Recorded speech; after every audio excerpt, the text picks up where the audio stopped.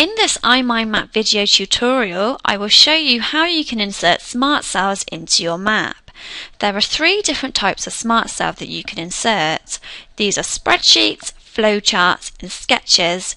These can be found under the Insert tab on both a Mac and a PC. In order to insert a flowchart, you simply need to select the branch you wish to add it to and then click on the appropriate smart cell.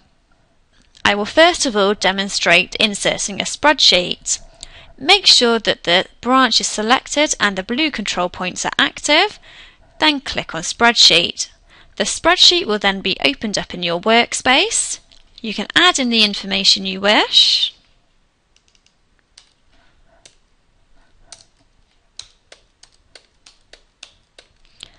You have a range of formatting tabs along the top, along with the formulas. You can also convert your spreadsheet into a chart by clicking on the Chart button, selecting the columns or the rows that you wish to have added to the chart and clicking OK. You also have a range of different charts to choose from. You can then click back onto the spreadsheet to view the spreadsheet. To enter the spreadsheet to your workspace, simply click on Save and then Close. This will then be added to your workspace. You can move this around your map, or you can resize it using the blue grab handles. If you wish to delete it, in order to edit it, simply double click and the spreadsheet will open for you again. If you wish to delete it, again make sure the smart cell is selected and click the delete key on your keyboard. In order to insert a flowchart, again make sure the branch you wish to add the flowchart to is active, then click on Flowchart.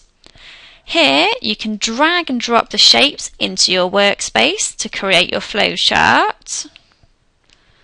Again, you have the formatting tools at the top.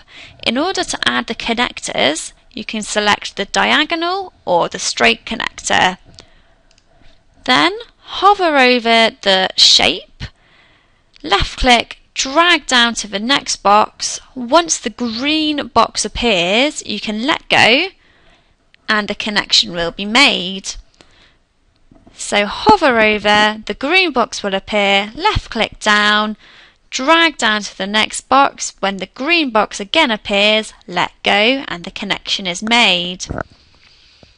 To add text, simply double click, add in your text. You can then add this to your workspace by clicking Save and then Close. Again, you can move this around your workspace and also resize it if needed using the blue grab handles. If you wish to edit it to add more text, double click.